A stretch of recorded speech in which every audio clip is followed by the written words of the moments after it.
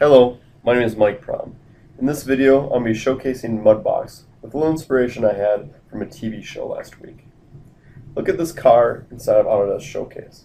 Check out the realism as I rotate the car around, the lights, the shadows, everything moves. Let's take it to the next step and put it into a 3D environment. Notice again when I rotate this around how everything real-time updates and changes.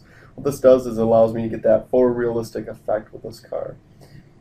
Changing the car color to blue, allowing me to see a little more contrast, so the environment was very white. But something seems to be missing from this. I really think if I had a person or something standing next to this car, it'd really give it a little more realism to this. I think what I'm going to do is open up Autodesk Mudbox here and start playing around with some design. Now, with Mudbox, I'm actually able to come in and start building up a model like a clay figure. You can see all the different tools I have across the bottom there. Sculpt. Come in here and add some abs to this model. Maybe look a little like, make it look a little bit like myself here. Nice rock hard pecs. Build up the shoulders. Get rid of the neck. Build up the muscles a little bit more. You can also see that I have stencils. I'm going to be able to, in this program, fool around with not only the clay model, but the coloring and the shading of this model as well. As you can see here, what I'm first doing is just building up, adding a little more defining features instead of just being a basic human. Make it maybe look a little more like a man. Also, these basic shapes are a little rough and bumpy. Using some other tools I have available to me, I can actually pinch, pull, smooth this out. You can see here how much more realistic that looks. Maybe come in and add some veins to this. Give it kind of one more last step of realism. Once those veins are added, I can smooth those out as well. Looking at this, it's starting to remind me of my boy Pauly D. And yeah, I think I'm actually going to start turning this into a model of Pauly D. Now you ask, how can I do something like that? Very simple. These stencils I have available, I can actually import images. Now, that looks great, Mike. That's an image on there, but what is that going to do for me? Well, watch how I come in and just grab my sculpt tool and start shading. And when I'm shading, it's grabbing the actual texture from that image, where you can see I just projected his hair on there by sculpting the image of his hair onto his model. Now, with that same sense, I can actually use that for coloring as well. So I can take color from the image. And you can see I'm just grabbing some skin tones of poly there. And then we're going to grab our paint mode, and we're going to give them a nice even spray tan here. So I'm going to just come in and spray them over with a little bit of tan. Looks good. Now, it might be a little dark, but I can adjust this all with some lighting later. And now that I got the front done, I'm just going to move to the back.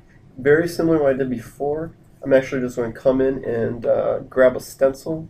In the stencil, I'll grab another image, grab it from the back. Now, first I'm going to start off the hair and build up the model, and then we'll go to the tattoos later. Now, what you're seeing here with this image, I can actually move the model around. Something else that's really nice with Mudbox is I have the capability of moving around the stencil as well. So you can say I can rotate it, scale it, move it where it is proper. Not only for the back, but I can reuse some of those textures for the top as well. And smooth this out, add a little here, take a little bit there, kind of virtually haircutting him here, and until I get the model looking pretty good. Yeah, I like that. It looks nice. Now, I had stated that last stencil there, I also had the image of his back. With Pauly here, he has those nice tattoos, large, covering his whole back, so we can just use those and paint those onto my model. In a very similar fashion that I did with the hair, it's actually just painting on the coloring there to his back. Now, with Mudbox, what this feature can do is it actually projects the image onto your figure, and with that you can see as the tattoo goes across the back there, or the one in the middle, it actually wraps it to the image. So we're getting a very realistic image. This is just such a great tool. Mudbox came from people that were making character designs for some of the games that we love. This now, what I'm doing here, just the model, very similar specs. Those guys are awesome. They take it to the next level. But you can see I'm just moving some stencils around and a couple more tattoos on one each side. But this first video in the series, I'm just building a simple character. And my hopes are with continued videos showing you how a program like Mudbox can be used in consumer products as well. Now I got those other two tattoos on here. One big thing I'm missing is the Cadillac tattoo. So I'm going to add that last tattoo here. Again, watching how I can rotate, scale, move my stencil in the proper location, and then just come in and project that image onto the clay model that I have here. Now, as I'm continuing on with these steps, you can notice the amount of realism that this program allows you to achieve with just a simple clay model. These tools, the ease of use, I don't have a lot of experience with this, guys. Now, it looks good, but it's a...